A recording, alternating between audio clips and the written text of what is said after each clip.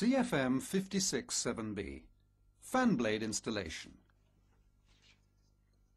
This video training aid deals with the installation of fan blades, retaining rings and spinner cones on the CFM56 7B engine. It is intended as a supplement to the information found in the relevant technical documentation.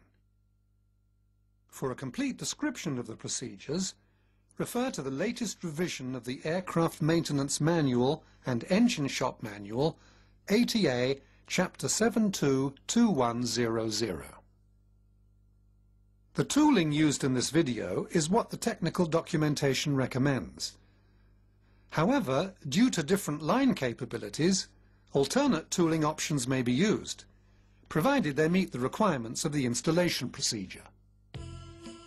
At this step, fan blades will have been sorted by mapping distribution and parts lubricated as specified in the technical documentation. Turn the fan disc in order to place fan disc slot number 1 in the 6 o'clock position. Install blade number 24 in its slot immediately left of slot number 1.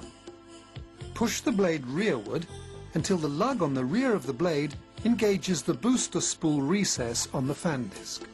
Lubricate the two seals of the platform to be installed. Lubricate the locating pins on the fan disc and booster. With slot number 24 at 6 o'clock, engage the platform immediately left of the fan blade's convex side and push it fully home.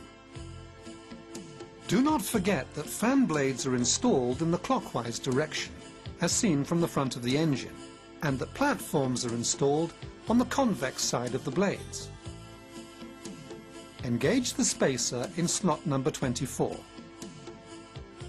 Install blade number 23.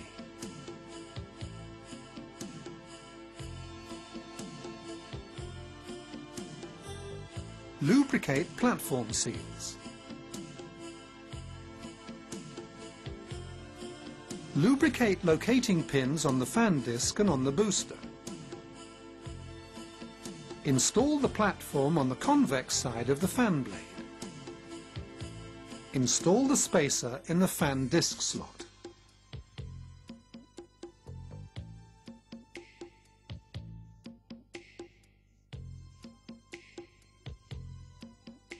Repeat the sequence. Fan blade, platform,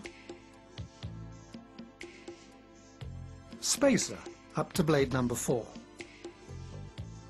For the last 3 disc slots, install blade number 3 and its platform, then fan blade number 2. The following sequence applies either to installation of the last blade from a complete set or to reinstallation of a single blade. Install blade number 1 in its dovetail slot. Remove the spacer from under blade number 24. After lubrication of platform seals and locating pins on the fan disc and booster, install the platform.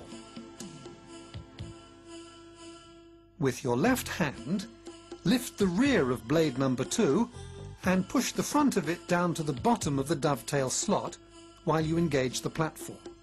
Keeping the platform in the horizontal position, engage it in between the fan blades and push it axially. While you lift the rear and push down the front of the fan blade, pull the adjacent blade with your elbow. Repeat the process to engage the last platform.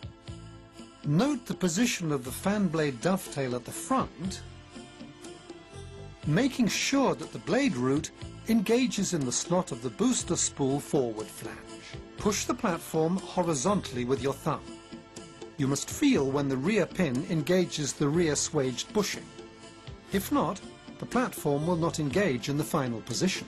Here you can see how you guide the rear of the platform with the thumb of your left hand. When you feel the rear pin engaging the platform bushing, with the thumb of your right hand, push down the forward face of the platform to complete the installation.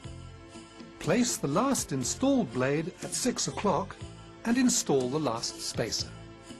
Make sure that the blades, platforms and spacers are in their correct positions. Bring the lugs of the retaining ring in front of the scallops on the fan disc and engage the retaining ring on the fan disc forward flange. Do not use a tool to install the retaining ring. Turn the retaining ring as required to bring its lugs in line with the fan disc lugs. Install 3 guide pins equally spaced on the fan disc flange with one at 12 o'clock. If it was previously removed from the spinner rear cone, heat and install the retaining flange, making sure you place the offset hole in its correct position.